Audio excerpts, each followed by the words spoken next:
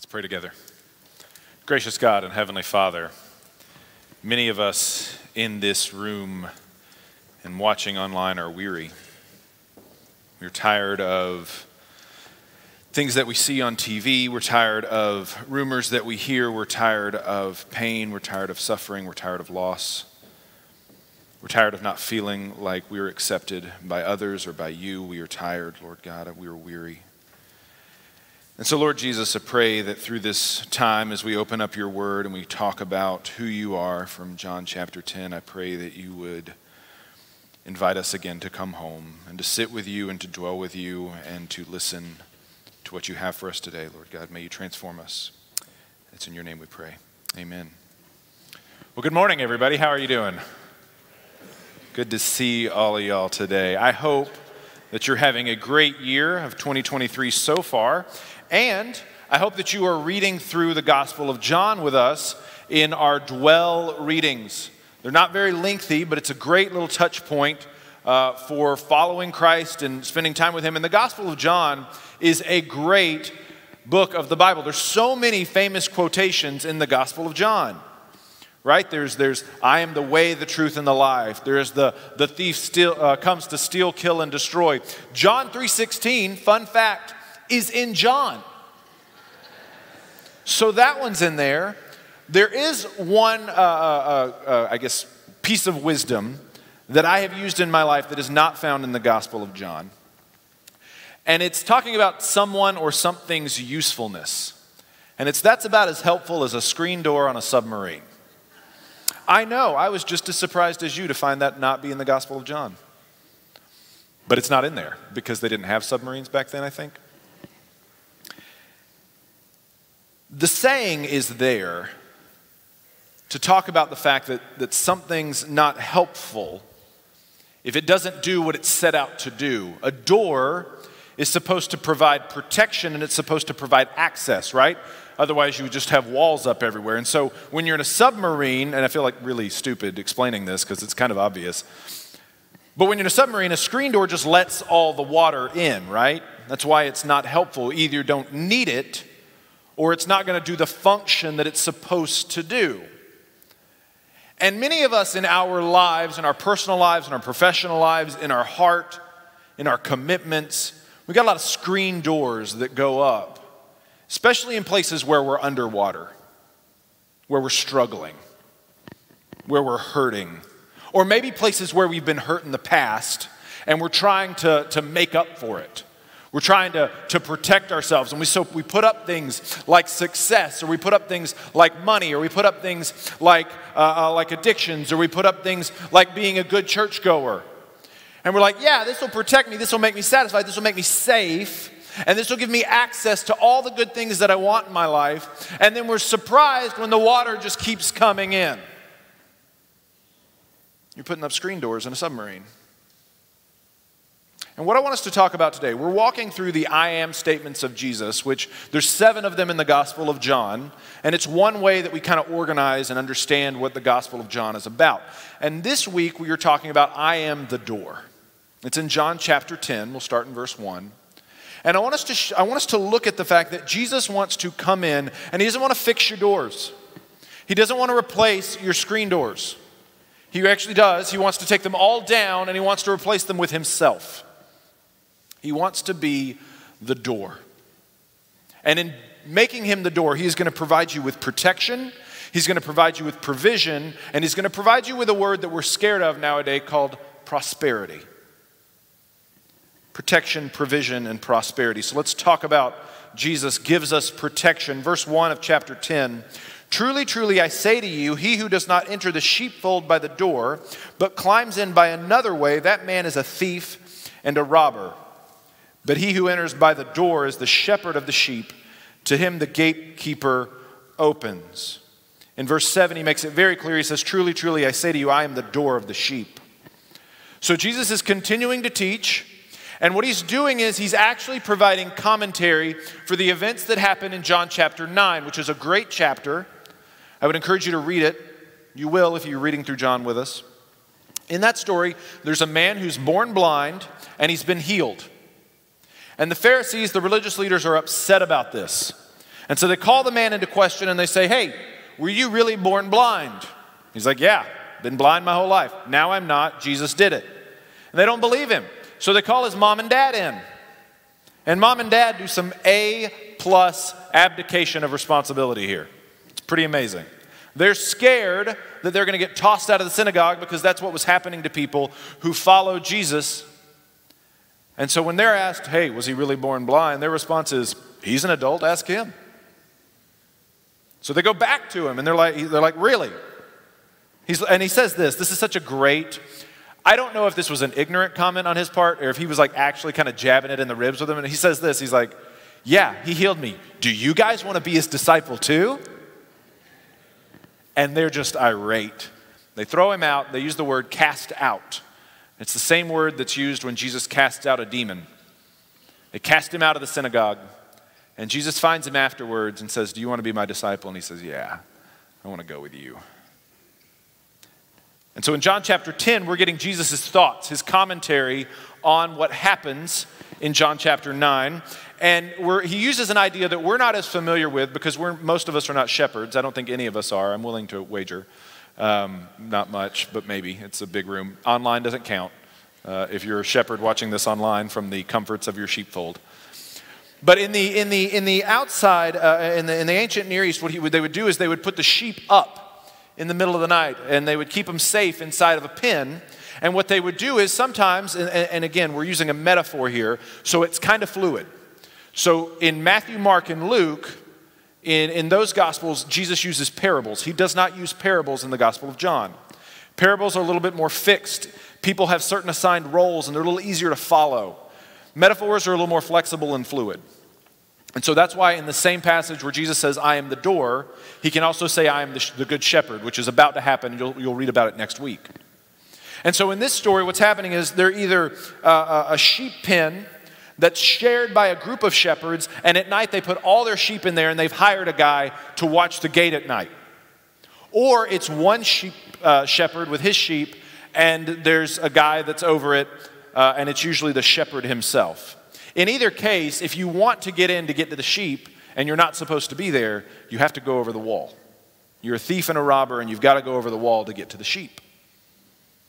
And it should be obvious based on what we just read in chapter 9 or what we just talked about in chapter 9. Who's Jesus talking about? Who's he talking about here? The thieves and the robbers are the religious leaders.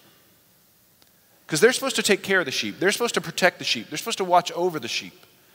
And they're not doing it. Ezekiel chapter 34 is this great picture of God being absolutely incensed. He's angry at the shepherds of Israel, the kings and the religious leaders. They're supposed to take care of the sheep.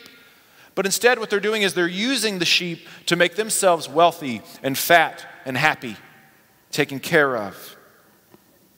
So he reprimands them. Thieves don't care what they do with your stuff. They don't care about your things. If a guy steals your money from you, he doesn't care that you worked hard to get it. He doesn't care that that was supposed to go to pay for your mortgage or your groceries. If they steal your grandmother's ring, they don't care that it's a family heirloom. They don't care that you're going to have to pay to fix that broken window. They don't care. They care about what that thing is going to get them. It's a means to an end, and that's the way the religious leaders were viewing the people.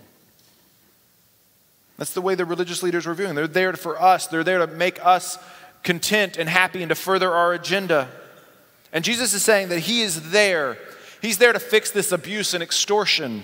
He's there to be the good shepherd. And it's not because Jesus loves animals. He does. It's not because Jesus loves people. He does.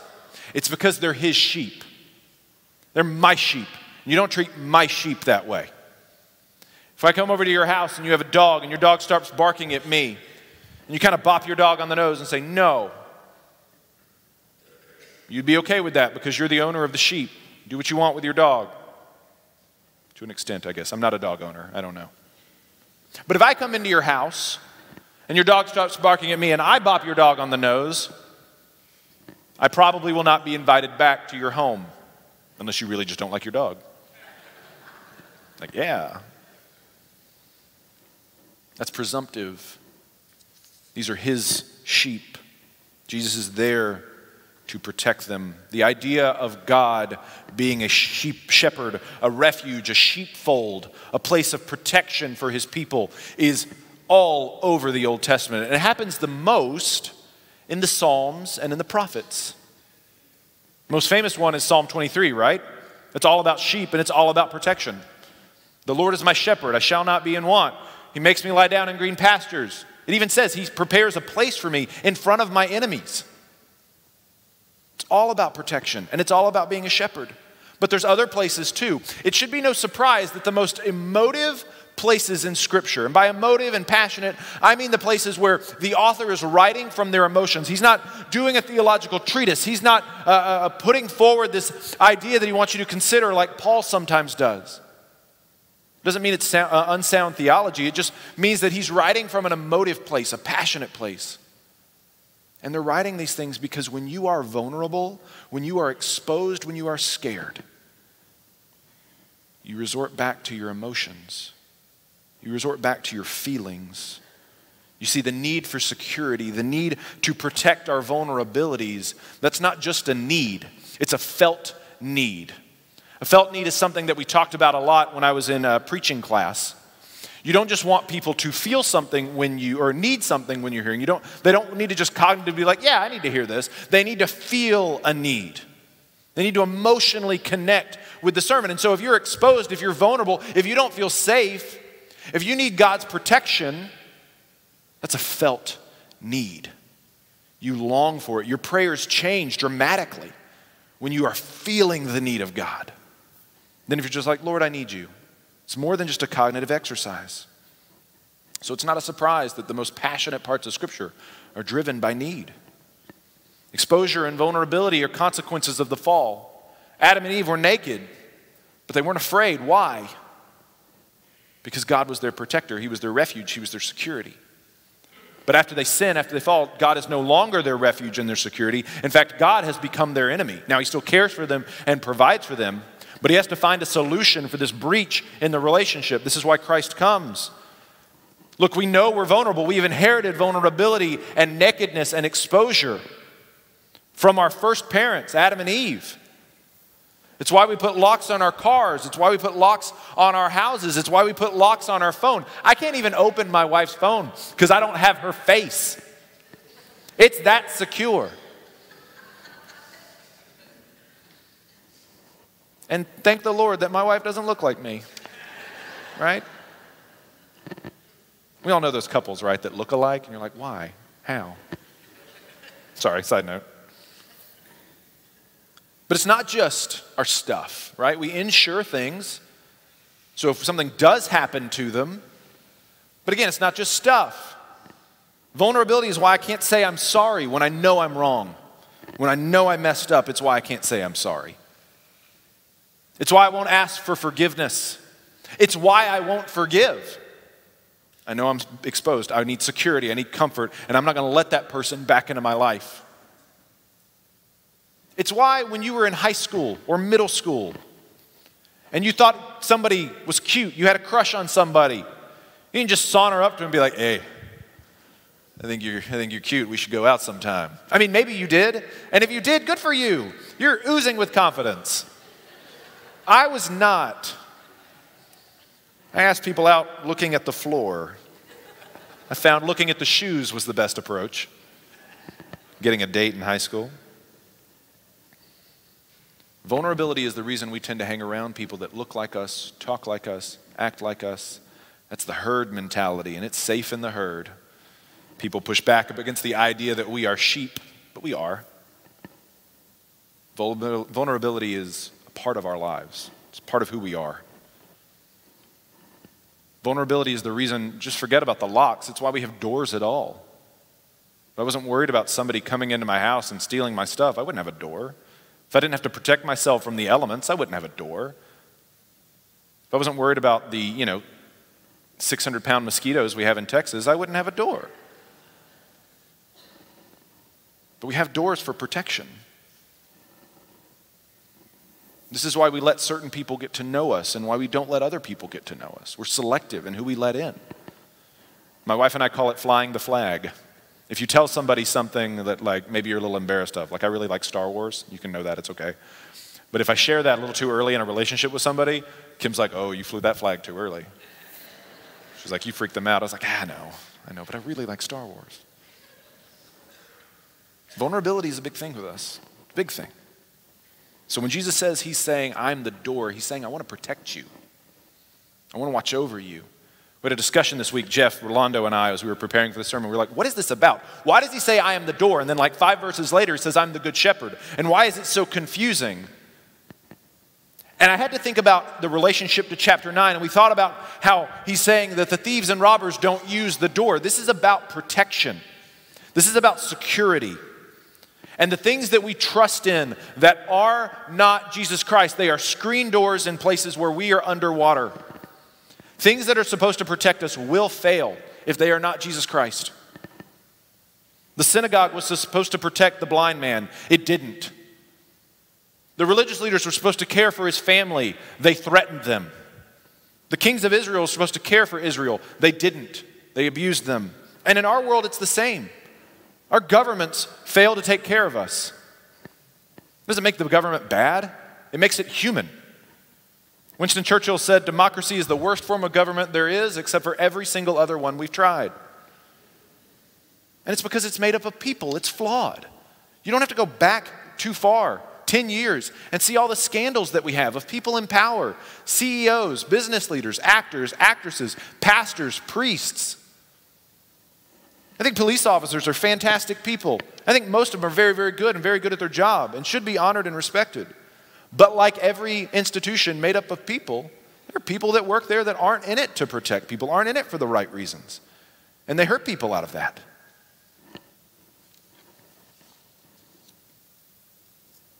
Oftentimes our protectors wind up being the ones that hurt us, and because we put too much stock in screen doors in places where we're underwater. And Jesus is saying is, I'm the gate. I'm the place of security. You've got to trust me. You've got to put your faith in me. Those other doors, they only give the illusion of security. It's like that rickety old screen door on an old worn down house. That like the screen is like falling apart and you're like, that's not keeping any bugs out. That's barely keeping your dog out. It's huge. Jesus doesn't want to just come in and repair your rickety screen doors. He wants to replace your doors with himself. Because he wants to protect you, because he cares for you, because he loves you. He loves you. But doors just don't provide protection. If they did, they'd be walls. But we have to get out of the house, right? We have to traverse the threshold, right? And so Jesus gives us another thing, just like doors give us something else. Jesus gives us protection. We get protection from Jesus. Verse 3 says, to him the gatekeeper opens, the sheep hear his voice, and he calls his own sheep by name, and he leads them out. When he's brought out all his own, he goes before them, and the sheep follow him, for they know his voice. A stranger they will not follow, but they will flee from him, for they do not know the voice of strangers. This figure of speech Jesus used with them, but they did not understand what he was saying to them. Now we need to make a confession here. We need a bit of humility.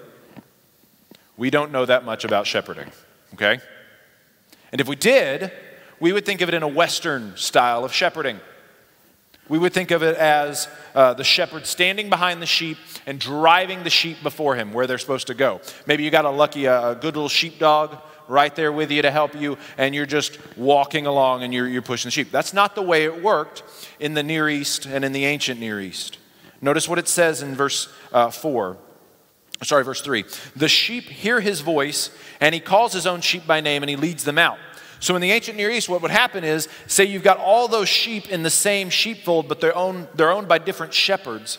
The shepherds would all stand outside in different spots, and they would have a unique call that was just for their sheep, and they would make a unique kind of vocal call to their sheep, and their sheep would just trot out of the gate and go right to the shepherd. There was no need to tag them or mark them or anything like that, because the sheep know the voice of their shepherd. And then, rather than drive the sheep before them, the shepherd would have them follow him. He's their shepherd. They walk behind him. We know this to be true, right? One of the first things you learned as a kid was Mary had a little lamb, And what did that little lamb do? It followed her to school one day. Tagged right along. Made the children laugh and play, I've heard. The first thing is they hear his voice. You see, everything that the sheep need is provided by one thing: their relationship to the shepherd. Their identity is derived from the shepherd. They are his sheep, and because they are his sheep, he gives them access to the sheepfold. They're not his sheep, they're not going in the sheepfold. He gives them access to the pastures. You're not coming with me if you're not my sheep. Everything they need is derived from being his sheep. They get their identity from him. Now, it sounds like we're bleeding over into the good shepherd idea. I get that. In fairness, Jesus kind of bleeds over into it too. We're just following the text. But you derive your identity from your door as well. Doors give us identities. On your home, where you live, there is a little number on the outside of your door. It's attached to a street name, and then a city and a state and a zip code. The number on your door gives you an identity, and maybe you give your identity to the number on the door. But you get packages delivered to that number. We live in a very delivery-oriented society now. Stuff comes into my home through that door with the number on it. I get my groceries ever since the pandemic. We don't do grocery stores anymore. They come to us. It's fantastic. Until I have to put it all up, and then it's not as fantastic. We still haven't figured that one out yet. We get a lot of stuff. You can tell a lot about a person by what's delivered to their home, right? I mean, I don't think you should sit outside and watch what comes in and out of somebody's door. That's creepy. But if you could, what would you do? What would you see? You would see what people want, what people need. You'd see whether they're poor or rich. You'd see whether they work all day away from home, or whether they work from home, or whether they have a job at all. You'd see if they live alone, or if they have family or a roommate. You'd see everything about them just by them coming in and out of the door. Because that number, that door, gives them an identity. It's their number.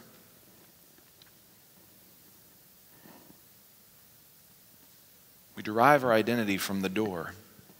And so what we traverse the door to see, what we go in and out of, that's what gives us our identity too. The thing that gets you up in the morning, that gets you out of bed, that makes life worth living, that puts your feet on the ground and says, yeah, I'm going to go live life today, and I'm going to go out that door, and I'm going to come back. What sends you out the door and what draws you back in at home each night, that is your identity. That's the most important thing about you. What motivates you, what drives you.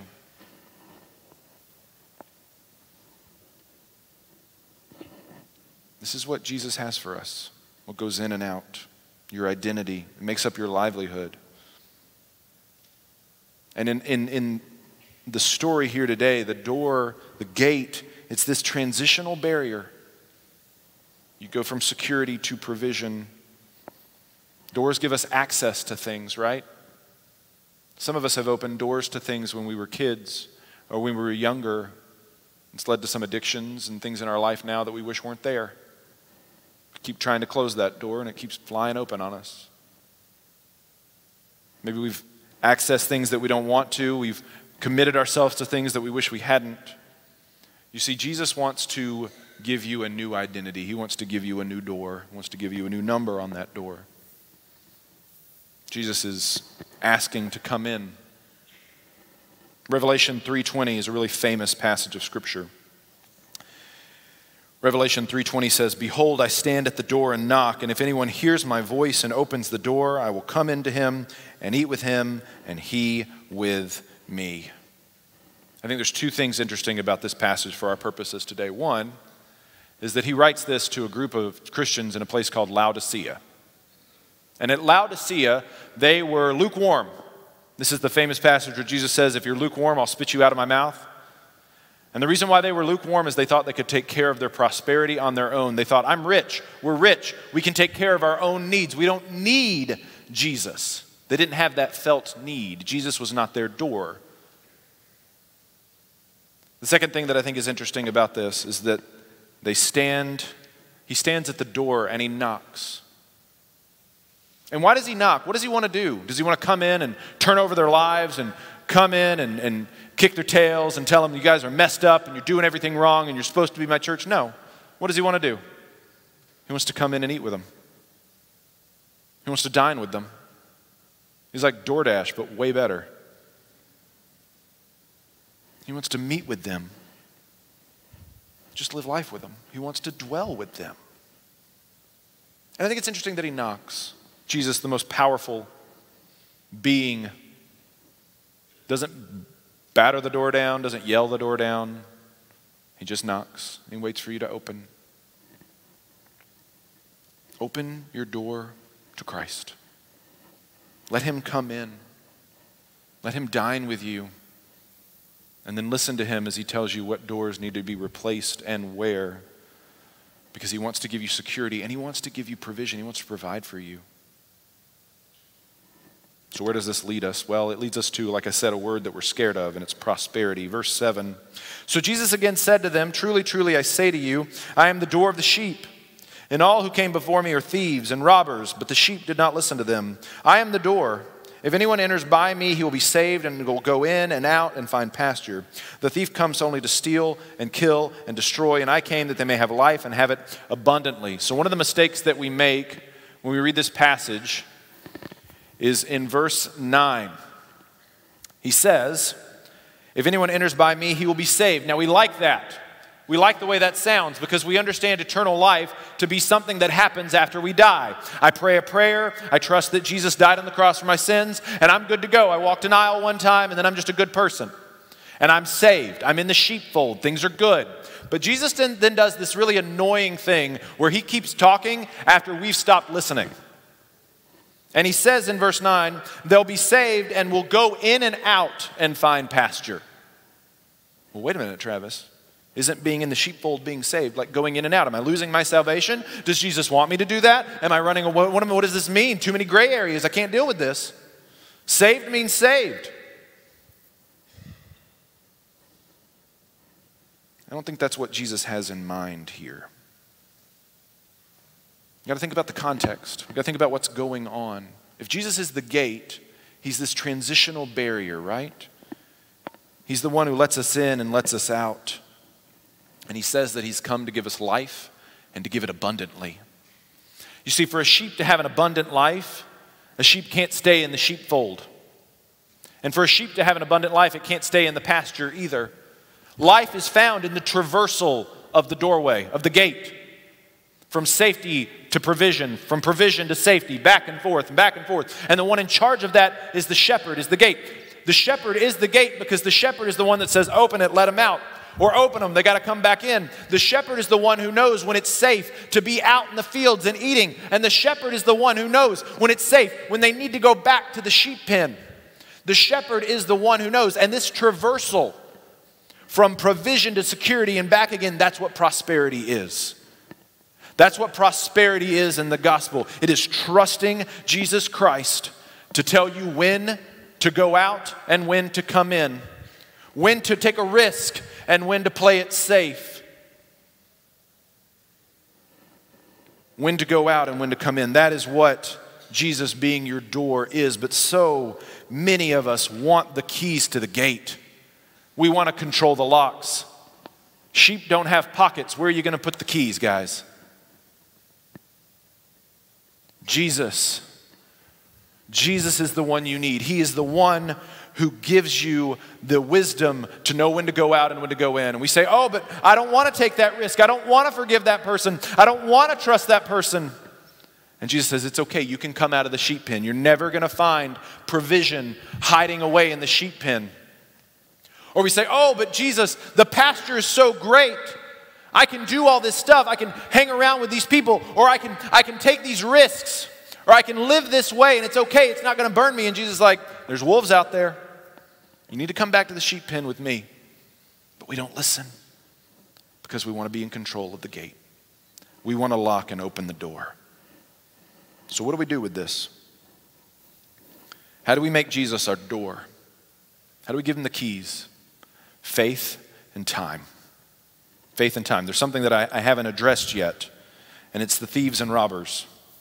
Before you can become a sheep of Christ, you have to recognize something about yourself first. You're a thief and you're a robber.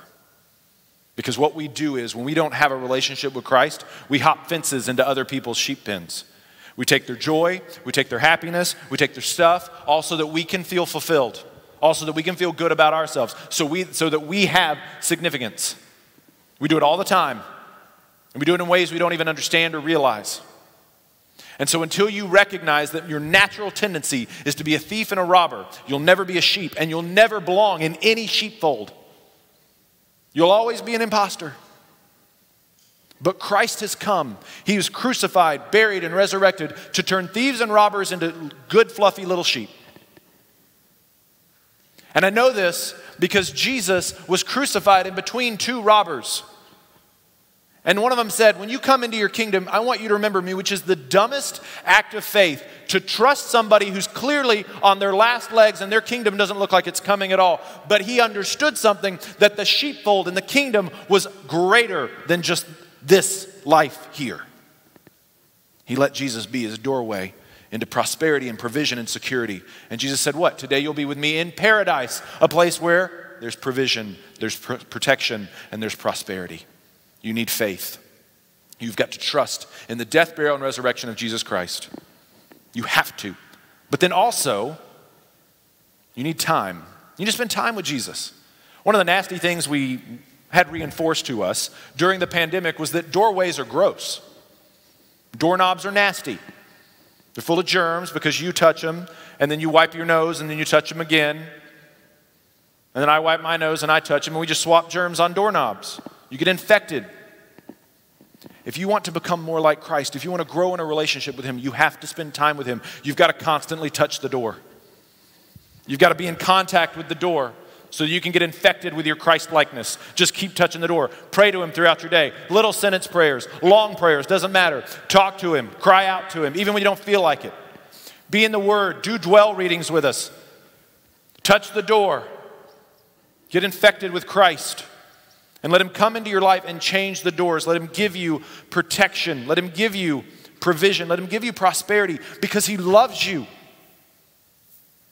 And you can do that today, and you do that every single day for the rest of your life. Christianity is just going through your house and finding all the places you've got rickety old screen doors that aren't keeping the water out and calling Jesus and saying, Jesus, I don't know how to fix this.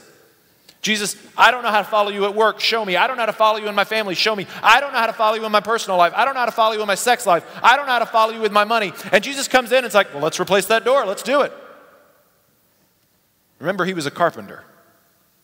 He probably worked with a lot of doors. He wants to give you protection, provision, and prosperity. And he wants to start today. The remodel starts today, people. Let him come in. Let's pray. Gracious God and Heavenly Father, thank you for your grace to us. Thank you for your mercy. And we thank you that you are really, really compassionate God who cares for us and loves us and forgives us. When we misspeak, when we are unclear, when we hurt others, pray that you would be gracious. Pray that you would provide for us and protect us. I pray that you would help us to close doors that have been open for too long. I pray that you would replace them with yourself. We love you. It's in your name we pray. Amen.